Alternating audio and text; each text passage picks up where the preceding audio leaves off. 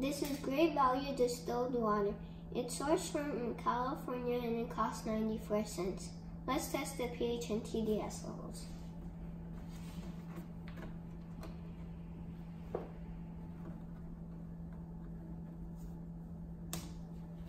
First, let's pour some water in.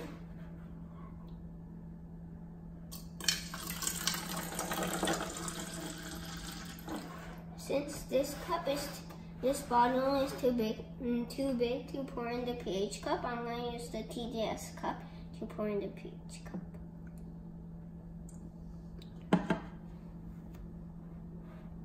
First, let's test the TDS level.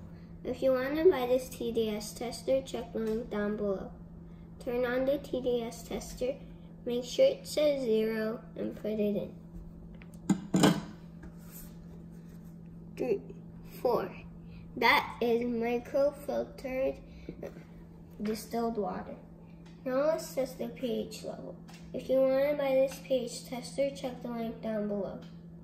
Only do 2 drops. Let's stir it a little and get a better result. I give this a 5. This is acidic.